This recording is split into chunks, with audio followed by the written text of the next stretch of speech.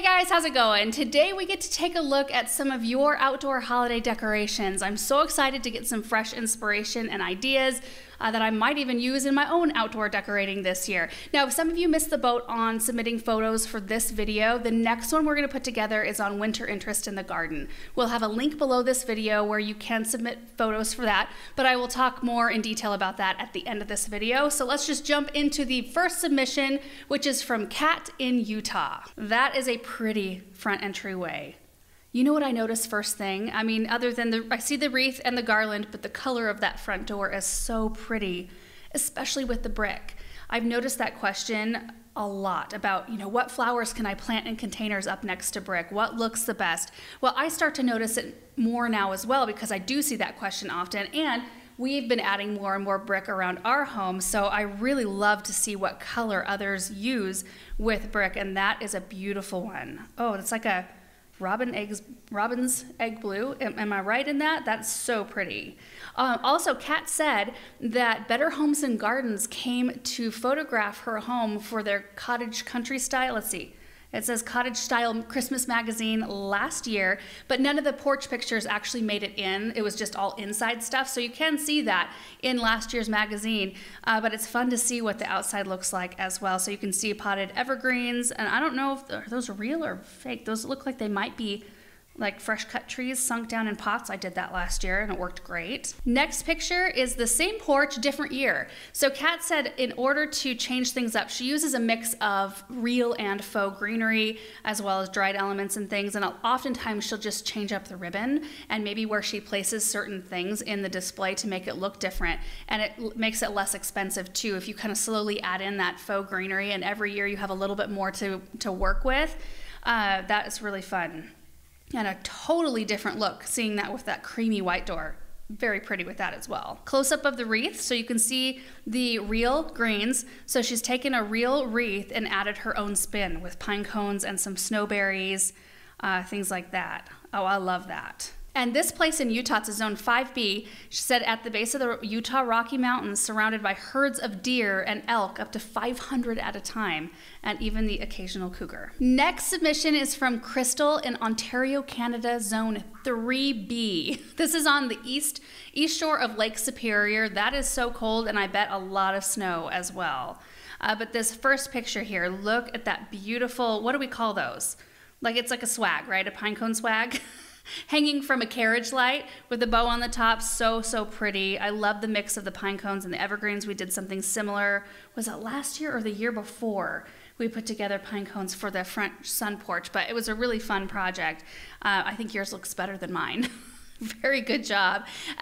Crystal does say that a lot of her Christmas decorations that she has out turn into just winter decorations afterward because it's a long season and they last for quite a long time. I think that's how it kind of goes for a lot of us. Next picture is of a wreath with some beautiful dried elements. I just love this look so much. Looks like some kind of a cedar underneath, and then dried oranges in clusters of 3 with bunches of cinnamon sticks. I like the balance in that wreath a lot. Next, we've got a container with some greens and then a twig sphere. Very simple, but really effective, and something that you can put out, I think, that looks really good for Christmas. It definitely looks festive Christmas, especially if you were to pop a couple red berries in there. Then you could take the red berries out and let it just be winter greenery. And then, oh, here's another big arrangement. Dang, that one's pretty. So black container, it looks like there's a shepherd's hook maybe in it, holding a lantern. Red twig dogwood branches, maybe faux holly in there, twig sphere. There's a lot of elements, but you can really see each one of them. I mean, nothing is getting lost in here. Great big pine cones, beautiful Christmas ribbon, and a pair of skis right behind. It looks like in between maybe a pair of garage doors. That's a really pretty and large arrangement. And next one, we've got another one that has some really pretty seed heads in there. What are those? Just some kind of a grass, did she say? Let me look. She did say she loves to go foraging for greens and other things from her own garden, fresh pine and cedar, red twig dogwood, birch branches, pine cones, and dried oranges. But red berries are a little bit more difficult to find, but this one's gorgeous with the, again, the cluster of dried oranges and the pine cones there, and then the mix of natural elements. And then a classic wreath with the greenery, the pine. Looks like pine, cedar. Is there a little bit of fir in there maybe? Or spruce, something like that. Red twig dogwood, and then the red berries. Beautiful. Next is from Amy in Columbia, Illinois. Ooh, look at that color combination. That's beautiful. I really like that. Might have to try that one out somewhere. That chocolate brown with the gold. It looks so, I can't even think of the name, but like rich. The colors are so rich. There's some magnolia in there, gold ornaments, the great big pine cones. These types of arrangements too. I mean, if you're gonna make something like this or make a wreath, these are much easier to put together in my opinion than wreaths are, because you can just kind of layer a bunch of stuff together, wire it, and maybe glue a couple things in and you're good to go. That's really pretty. And matching container arrangement. So it looks like some pine, cedar, boxwood in there, and hydrangea. Do you see that dried hydrangea tucked in behind the ribbon? A lot of just like the cream and the browns and the golds. That was Erin and my wedding colors. We did white all the way to chocolate brown with a little bit of cream, a little bit of gold. So I mean, this is it right there. Maybe that's why I'm so drawn to it. And then even drawing that down onto the top of this lantern here, filling the lantern, of course, with Christmas balls. A lot of different color in there and texture, even though it's kind of in the same color family. And then a repeat of the same ribbon. That's really pretty. Dried seed pods in there. Love that. Great job. Next is from Dana and Molly in Clarksville, Arkansas. Okay, first picture is a shed in the middle of summer. So this must be a before shot. Let's take a look at the after. Oh my goodness, what a perfect Christmas cottage. Whoa, huge improvement too to that first picture. Look again, look at the before, look at the after. The doors on the front are awesome. I love the black hinges with the wreaths. Okay, so Dana says that she is a retired firefighter and she has a Dalmatian named Molly. They teach fire safety to children, and so they call this Molly's Firehouse. How cute is that? There's like a little Santa's chair out there, Christmas tree. Let's see if there's another angle. Yep. So the sign, I couldn't read the sign on that first one. It says Engine Company Number 1. That looks so classic and so cozy. A lot of buffalo plaid, which goes perfect, I think, in this sort of arrangement. And then the patio lights, of course, probably make it look amazing at night. And there's Miss Molly sitting there. Oh, good dog. Oh, and look at this. Molly on the decorating mobile right there. It looks like there's some tubs of decor getting ready to be put out. How fun is that? Great job on the transformation of that shed and making it look so cute. Next is from Abby in Ontario, Canada. Oh, we've got a really nice container arrangement here with some beautiful kale or cabbage. I can't tell the difference between kale and cabbage when they're ornamental, but she does say that she uses whatever is alive in her fall containers and then just embellishes it for the holiday season. So she embellishes it from stuff she gathers from fields that surround her house and from her own garden. So the hydrangeas here are from her own garden, and then the beautiful evergreens, the blue and the green in there. That's just so pretty, and I love just that huge like fountain spray of hydrangeas. That's really pretty. Oh, there's another one, the matching one. I see some Dusty Miller left in that one. That's a pretty accent color. Next arrangement, that's really pretty. So a Dracaena spike still left over, looking really good. And that looks really pretty with the red picks in there, the red berries. That really looks festive. Little pine cones and other little ornaments in there. And there's the other one. Oh, love those, Abby. Next is Angela from Markleville, Indiana. Oh my goodness, look at this porch with all the snowflakes. We've done snowflakes like this in front of Andrews, the garden center, in their windows, just like this.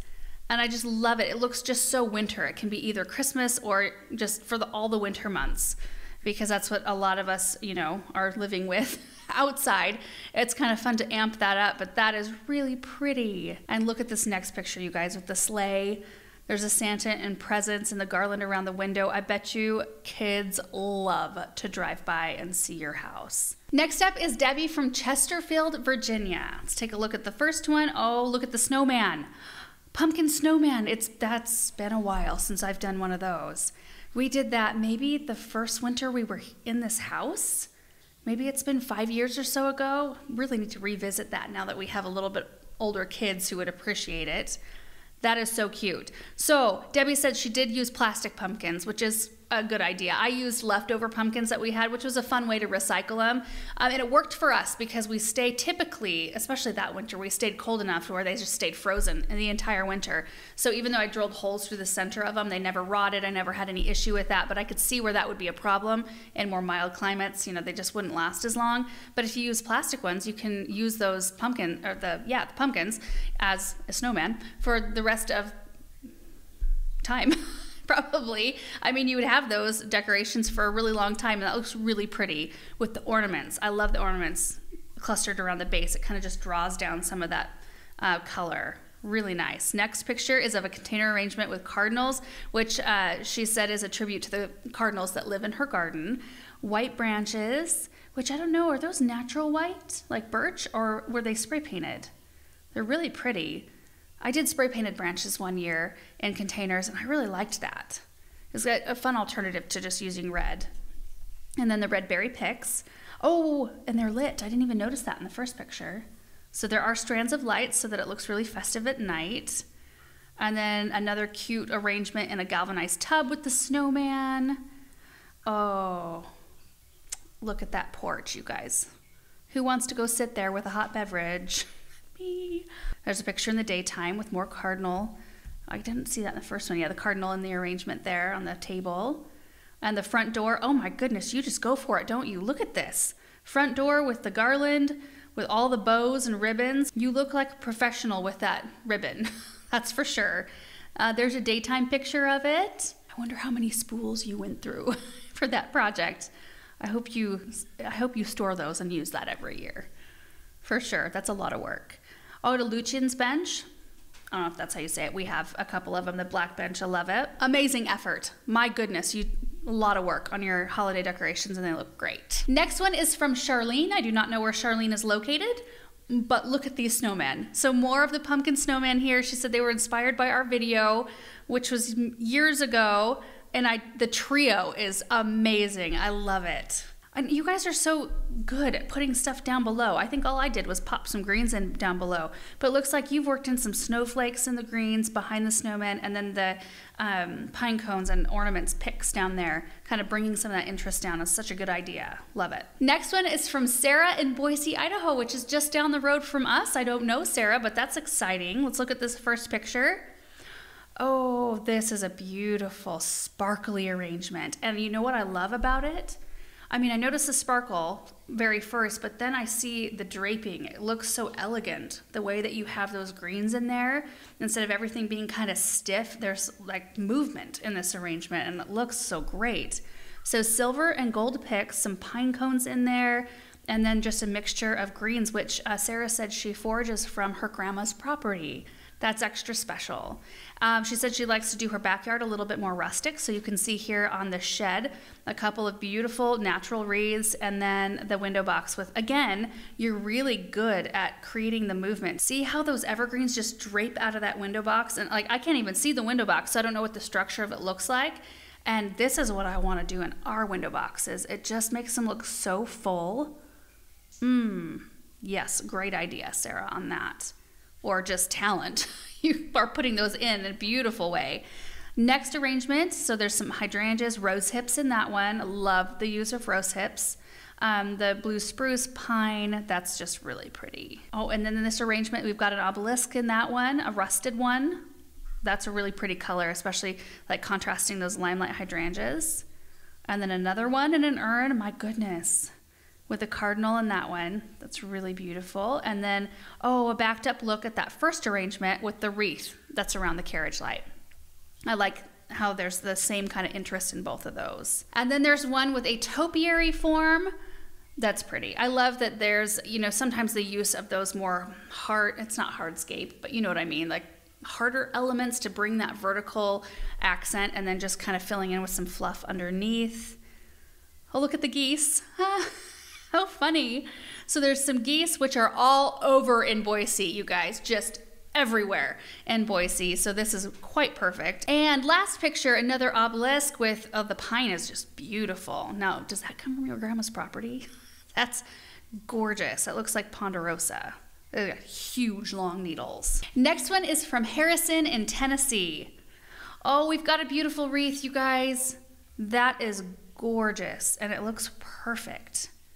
So Harrison said that he had tried to make a wreath after watching our videos a couple years ago, and this is what came from it. Like, if that was your first attempt at a wreath, like, you have a gift. Wreath making is not necessarily the most easy thing to do. Like, it took me several to get the hang of it, and even now I make some wreaths and I'm like, oh boy, I need the hot glue gun.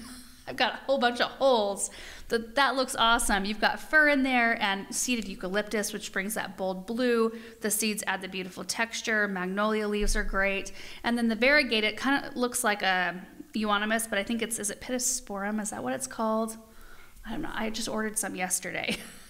I don't know the exact name of it, but beautiful mix of different natural elements there. And Harrison said it's already got around 15 pre-orders for this year of people who want him to make wreaths for them. That is awesome. Great job. Next one is from Yulia, who has a YouTube channel called Why Garden. It's a great one. You guys should check it out. But look at this garland. Oh my goodness. A handmade garland from things in Yulia's garden. So it's a mix of Leyland cypress, golden mop cypress, arbovita.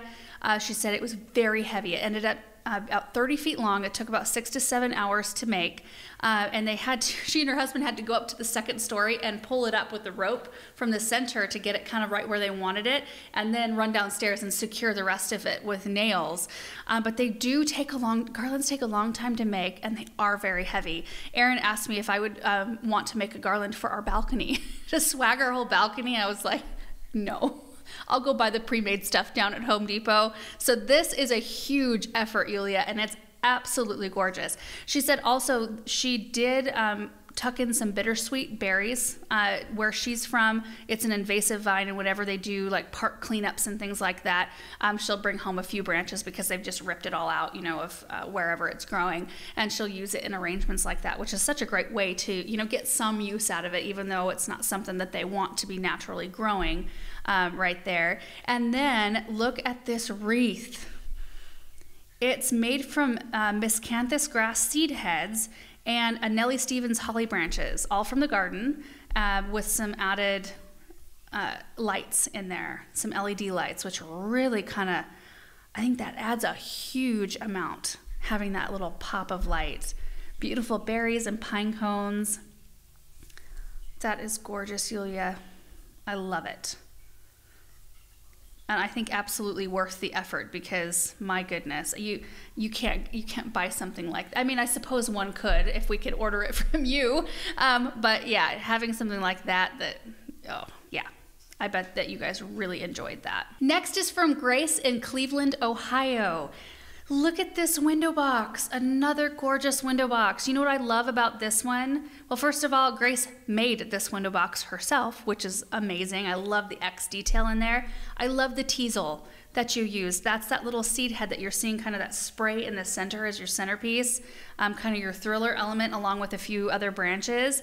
That is such a beautiful texture in there. And then the mix of evergreens with kind of the pine being that bottom one, again, adding that beautiful movement. That is just absolutely beautiful. And then the Norway cone spruce wreath. So she said that in a huge windstorm, the wind knocked out a whole bunch of cones onto their lawn. So she gathered them all up. She had buckets full of cones that she just couldn't dispose of, and I'm glad you didn't. There's so many good uses for these pine cones, but this is a beautiful one. She made several wreaths like this that are just secured to a wreath form with wire, and then wrapped some lights around it. That's a really interesting wreath, and I'm guessing it wasn't tremendously hard to make, which is even better. Next is from Kelsey in St. Peter, Minnesota. Look at this beautiful winter landscape. I know you probably get tired of seeing that after months and months of it in Minnesota. I don't know what zone you are, Kelsey, but I know you have a long winter, and so making things pretty to look at is probably necessary. It would be necessary for me, for sure, to be able to look out and see some gorgeous things. And look at, I'm guessing this is a fountain right here. Kelsey said that she empties the fountains and then lines them with thick plastic, and so that they're protected from excess moisture and such, and then puts soil in there and puts greens in and berries, whatever she can forage out of her yard and garden. She said that she tries to use as much as possible. She likes to challenge challenge herself to use things that she has on hand or around her, which I think is great. Here's a picture in the daytime so we can see a little bit more detail there. I love the lantern in the center as well as those two pillars in the back. And so the two pillars in the back, I'm guessing this is a closer up look. I love that. I'm gonna talk to Erin about these. We need to have some of these around our yard. The brick pillars with the urns. We've been considering doing pillars around the Hartley at the entrances, and I don't have anything there because I haven't decided exactly what I want them to look like, but might need to make them look kind of like these. That is so pretty. And the urns, what a gorgeous job you did. I can see some hydrangeas in there, branches, the greens with the beautiful movement. And then the arrangement here on the back, at the back door, she said in supplies she only has $10 into this. Because she gets things after Christmas on sale, clearance items, things like that, and saves them and is able to utilize them. And then like the grapevine wreath form that she's used here with the greens on it and the bow, she's used it for several different seasons with just different things on it. And I think that's such a great thing that oftentimes we don't have to spend a bunch of money on every single season to decorate if we're resourceful and we just look around at what we have at our fingertips, and sometimes you just have to kind of think outside the box. You do get better at it as you kind of stretch that muscle. You get better at looking at things in a different way and how you might be able to use them differently. And Kelsey, you've done a beautiful job. Next one is from Nicholas in Stratford, Connecticut. Oh, I want to live in that greenhouse. That is absolutely gorgeous. So Nicholas said he got this greenhouse as a kit and has made changes throughout the years, including like this last year. He made the door, and that's a gorgeous door. I love the light over it. Well, of course, I love the Christmas lights here, or patio lights with the garland. The garland came from A Floral.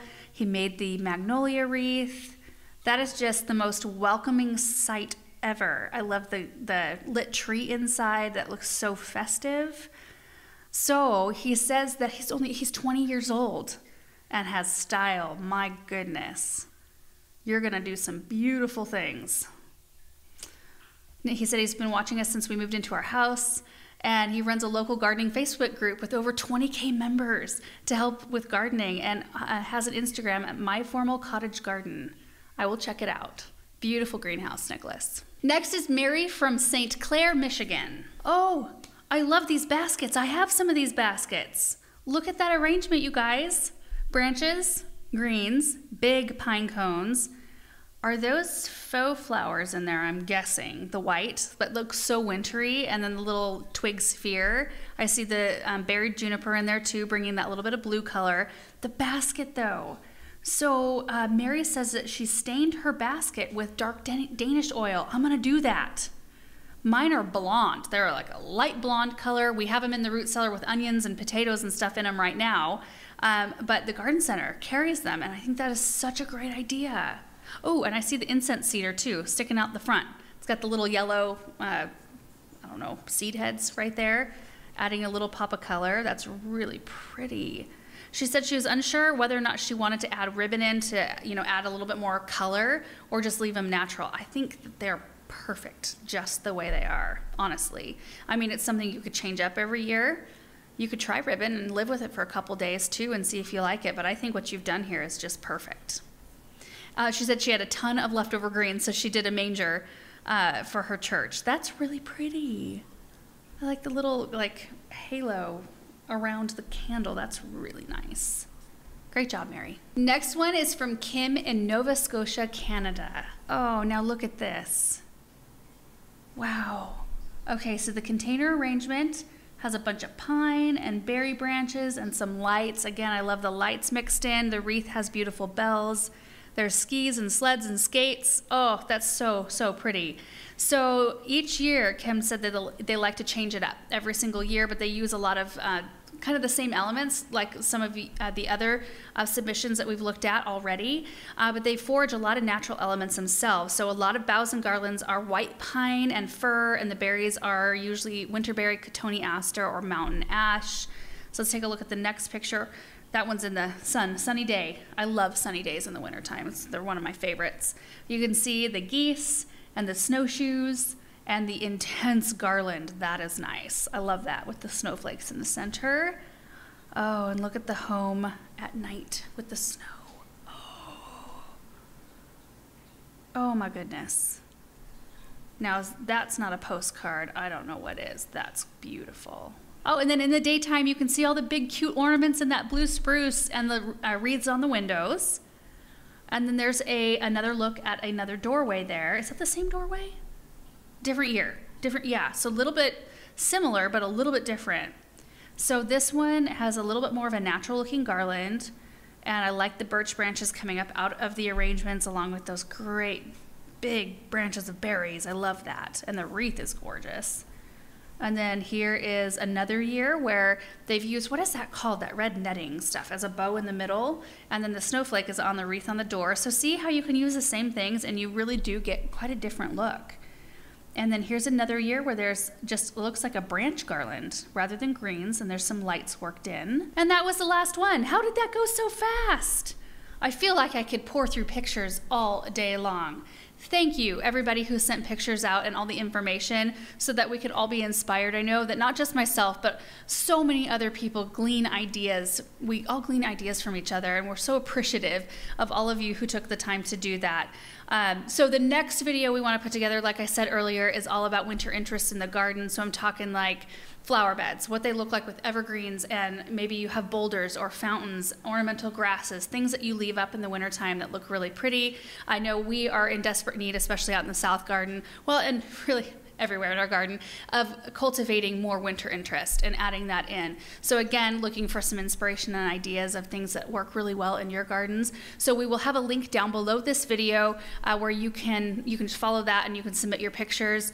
Highest quality pictures possible if you would, and landscape if you have them. We do portraits as well. Of course, a lot of these today were portraits, and that's how I take the majority of my pictures. It's hard to remember to do landscape, but if you do have landscape, those are easier for video to use. And that's it, you guys. I feel like I'm ready now. I feel like I'm going to go back through these pictures. I'm really gonna study them and try to put together something. I mean, Aaron's already well on his way with his Christmas spirit with the Christmas lights. I almost feel like I don't need to do much because our Christmas lights are going to be so fun. I'm excited to show them to you. But we will have some outdoor decorating videos for you here fairly soon. Thank you all so much again. Thank you for watching this video, and we will see you in the next one.